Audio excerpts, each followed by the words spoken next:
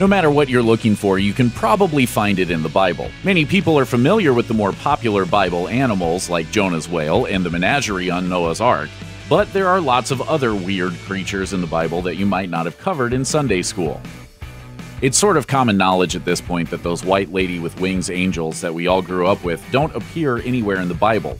Angels are more of a culturally accepted shorthand than a straightforward adaptation of the source material. So why did artists across the centuries decide to depict the heavenly host as white-garbed, blonde-haired bird women, and not the way they were described in the text? Probably because if you saw pictures of what angels were supposed to look like, they'd haunt your nightmares. In Jewish tradition, there are 10 orders of angels, and the Ophanim are considered some of the most holy.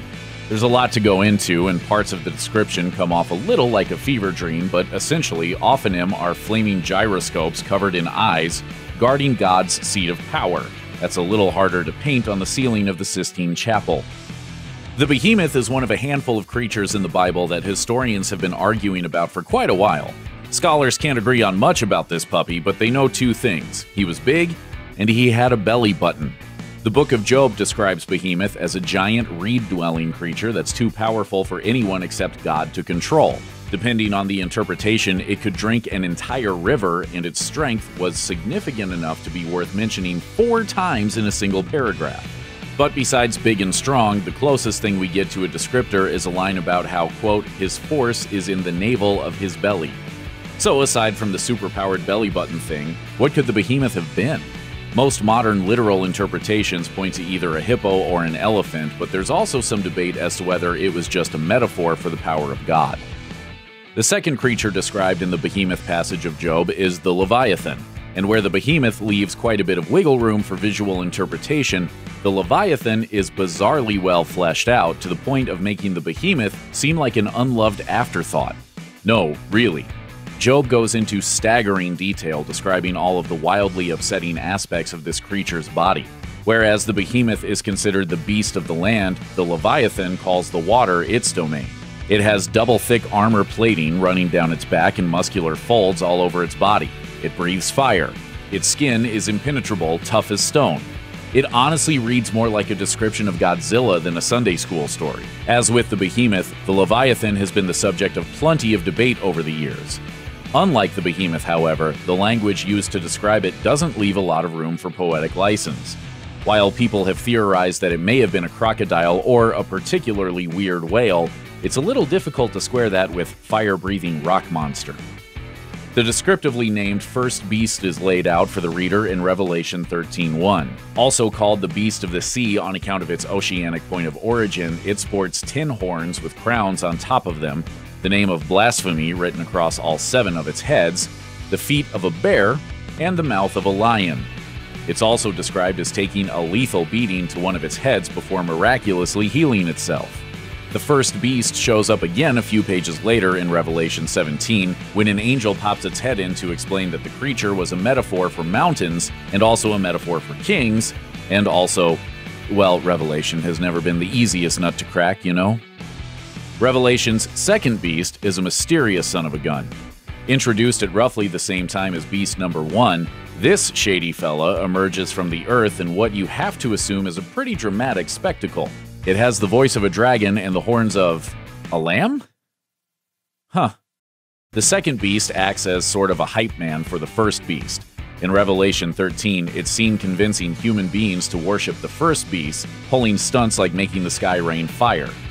It also has the dubious honor of branding the hands or foreheads of its followers with the mark of the beast, an enigmatic physical sign indicating fealty to the forces of darkness. There's no mention of whether or not this is its way of compensating for its only remarkable feature being a pair of lamb horns, which rank pretty low in terms of intimidation factor on the list of possible horns to have.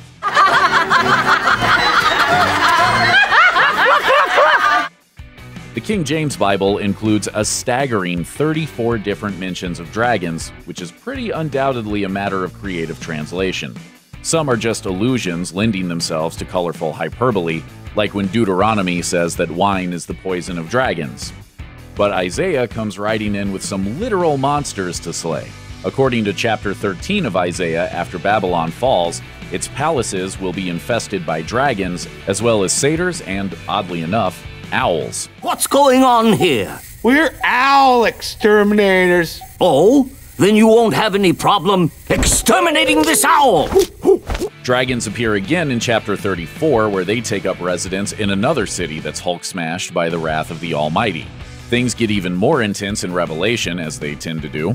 There, we see that Satan takes the form of a great red dragon, fighting angels in a heavenly battle royale. In a stunning upset, one particular angel lays on a smackdown and banishes the creature to the bottomless pit for 1,000 years. It's worth noting that of the many uses of dragon in the King James Bible, 17 are derived from a Hebrew word which is alternately translated as whale in Genesis 1:21 and sea monsters in Lamentations 4:3, making it kind of a catch-all for big, scary animal.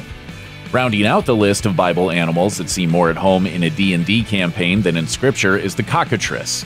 It shows up 3 times in the King James translation of the book of Isaiah, generally in foreboding passages and descriptions of the works of evil men, all of which leads to one important question. What is a cockatrice? For the benefit of the more outdoorsy kids in the crowd, a cockatrice was a mythological creature that was a lot more popular in the Middle Ages than it is these days. It was a sort of low-key dragon, a winged, 2-legged serpent with a rooster's head. As fun as it is to imagine weird chicken snakes on Noah's Ark, all signs point to the inclusion of the cockatrice being a strangeness particular to medieval translations. While the King James Bible brings it up, other versions have a killjoy habit of interpreting the Hebrew root word as adder or viper. In a twist that will come as a shock to nobody at this point, yes, there are unicorns mentioned in the Bible. It just sort of depends on which Bible you read. See, the Bible is funny. A lot of it has been interpreted and reinterpreted hundreds of times in just about every language. Different societal situations at different points in time have yielded wildly diverse understandings of what the original text meant, with some words having more than one meaning and others having no direct translation at all. Sometimes blanks needed to be filled in. And that's one explanation for why the King James Bible, first printed in the early 17th century, mentions unicorns not once, but a whopping 9 separate times. They're generally used as a point of reference or a metaphor, but all that changes in the book of Isaiah. In chapter 34, God is on a hot streak, cutting down sinners with a sword filled with blood and ram kidneys. It's foretold that while this happens, unicorns and bulls will overrun the land and lay the place to waste.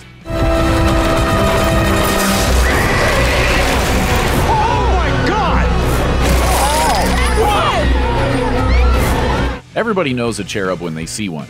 They're the pudgy, lovable cupids sprinkled around staff rooms in confetti form around mid-February every year, shooting love arrows into the hearts of even the most stalwart bachelors. Unless, that is, you read the source material, in which case they skew a little more toward terrifying chimera than pinchable angel toddlers. As described in Ezekiel, the cherubim are an angelic order with a lot going on physically. They have 4 faces for starters, including an eagle, a lion, an ox, and a human. Each one of them had 4 wings, too, as well as straight legs capped at the end with shiny bronze bull hooves. They're traditionally given a series of heavenly duties, maybe most famously guarding the gates of Eden. In some traditional teachings, they're considered the 9th highest order of angels and associated with the task of helping people move beyond their sins in order to be closer to God, and for fans of raiding lost things, they're also what's described as being sculpted onto the lid of the Ark of the Covenant in Exodus. As with lots of biblical creatures, the cherubim have shifted visually over time. As popular art changed, they became thematically intermingled with the Greek-Roman god of love, Cupid, or Eros, and are now visually synonymous with the lovable winged babies we're all familiar with. In Genesis, shortly after Adam and Eve were 86 from the Garden of Eden, people started getting on with the business of making more people. While a lot of that went down about the way you'd expect, there were some glaring irregularities as well. It was a hectic point in the biblical timeline, and a lot of strangeness gets ever so slightly swept under the rug, at least in terms of the things they teach in Sunday school. Exhibit A, the Nephilim. In Genesis chapter 6, it's relayed that the sons of God, usually interpreted as fallen angels, noticed that the human ladies were looking pretty alright. The angels got hitched to human brides, and the resulting progeny were the Nephilim, a race of violent giants. How giant is giant? In numbers, they're described as being roughly to people what people are to grasshoppers. So, big. The Book of Enoch, an apocryphal religious text that didn't make the final cut of the Bible, said they were nearly a mile high. They're also considered to have been symbolic of the corruption God felt he needed to wipe out with the Great Flood. Wait a minute, talking animals? Yes. There are two prominent talking animals in the canonical Bible. The first is a gimme.